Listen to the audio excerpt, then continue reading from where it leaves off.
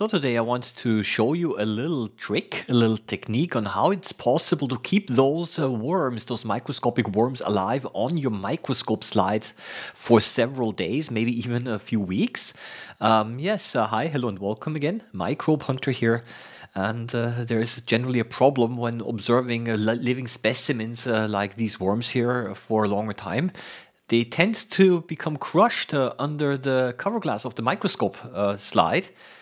Because the water evaporates over time. So there is a problem of lack of water and also of them drying out, therefore, and also becoming crushed.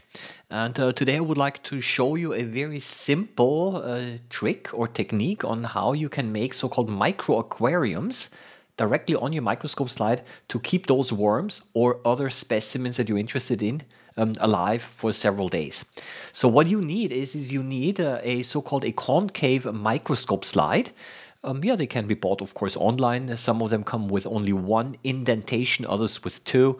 I would actually say get the ones that only have one indentation, basically only one of those depressions in the slide, because we need the space around this depression to apply a little bit of Vaseline. The Vaseline, that's petroleum jelly, which can also be freely available, which is freely available.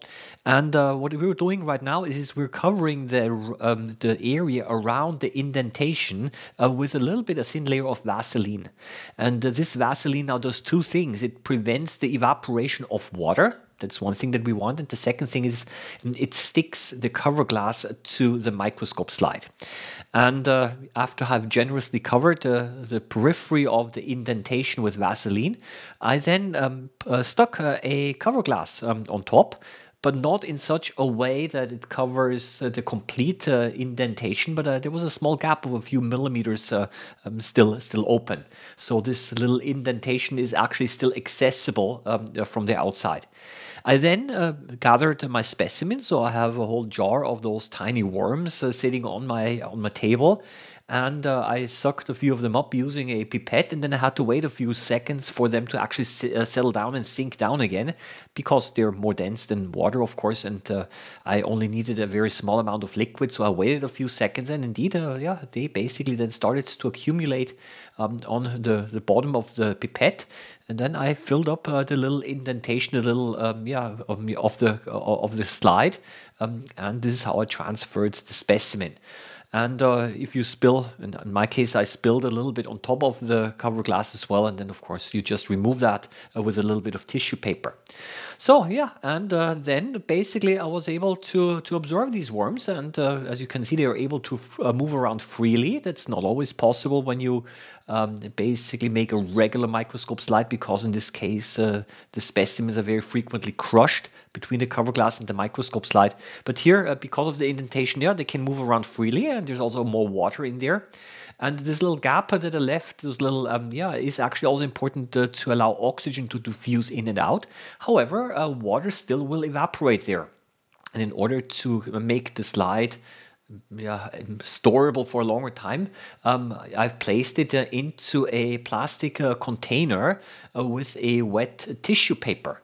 And therefore the moisture in the container will be very high, and this will significantly reduce the evaporation of the water. And if water does evaporate, well, then you just add another small drop, and the worms are going to be happy again. So this little trick really ensures multiple things at the same time. First of all, oxygen can reach the worms.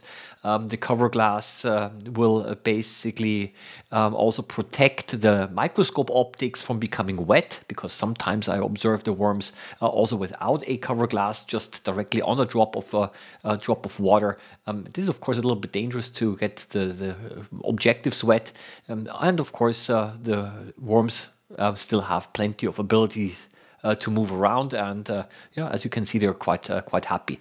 And last but not least, if you just look at those worms here, there are actually a few of them that will actually start to divide. And for example, let me find one here. This one over here, if you can see that there's a new little head growing right in the middle of the worm over here. and this basically means that those worms are now going to start to divide.